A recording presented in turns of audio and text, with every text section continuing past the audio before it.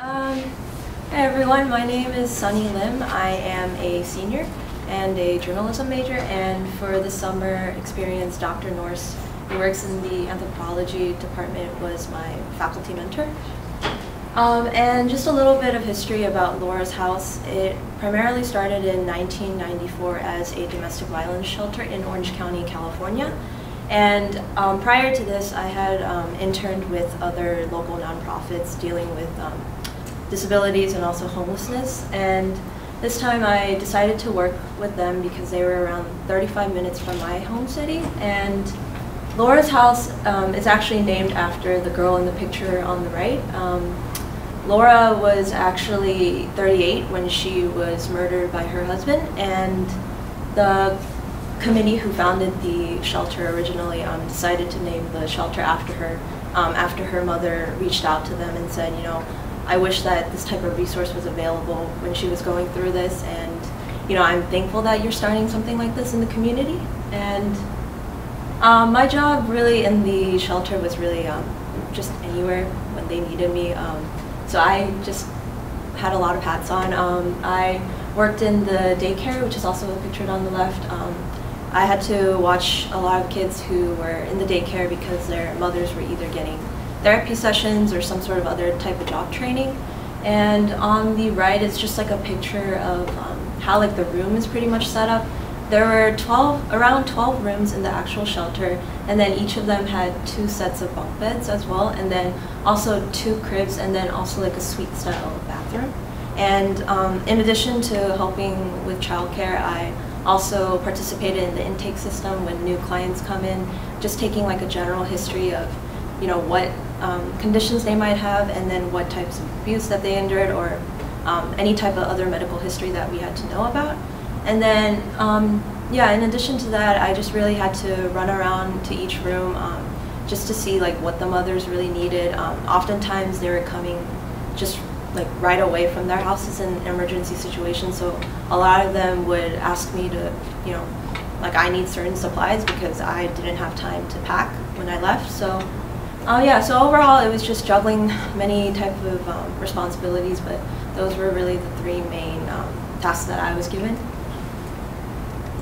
And then for the prompt, which asked about you know, comparing theories and practices, I went into this knowing, like mostly just hearing stereotypes about domestic violence, you know, the common theme about like why didn't they just leave, and I didn't really know the complexity of like why some people might stay in those type of situations. And Dr. Norse provided me a lot of comprehensive readings, and all of them provided the original 2 theories, which are mentioned here. A lot of the academics in those readings talked about the 2 initial theories about domestic violence, which was loss of control and then learned helplessness. And those 2 theories were criticized a lot because the loss of control theory basically was saying that men, and both also women, just did not have the capability to control their rage and emotions, and that was why they were taking it out on their spouses.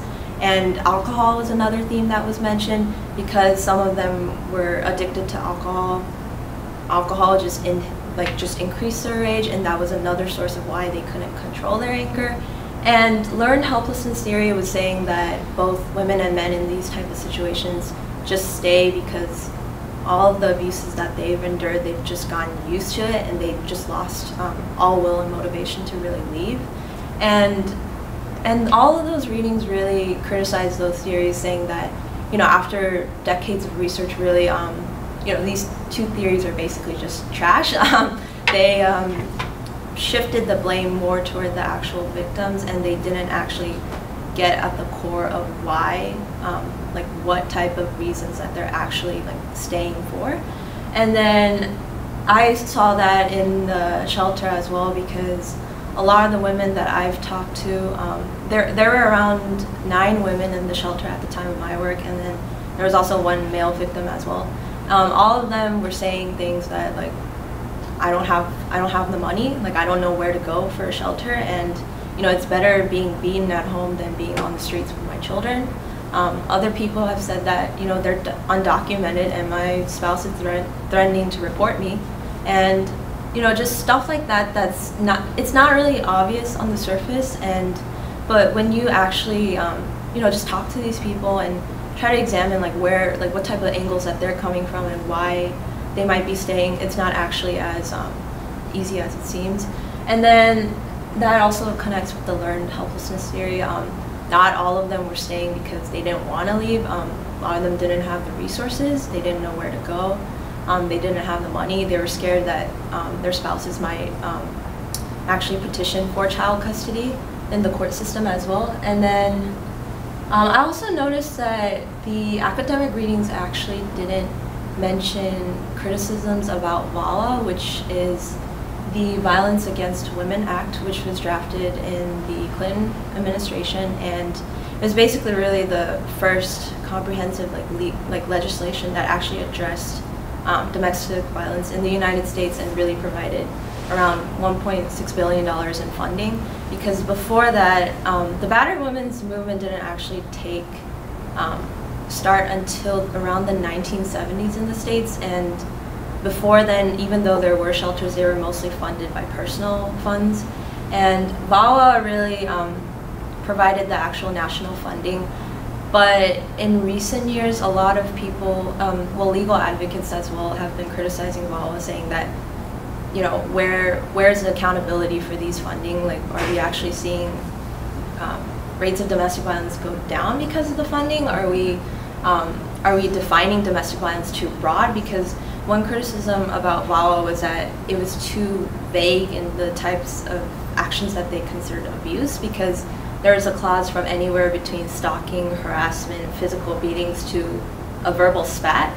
And then, legal advocates were asking, well, what does a verbal spat mean? Because it could be just like a couple just arguing, but, it was really just a criticism of, what are the parameters of this issue?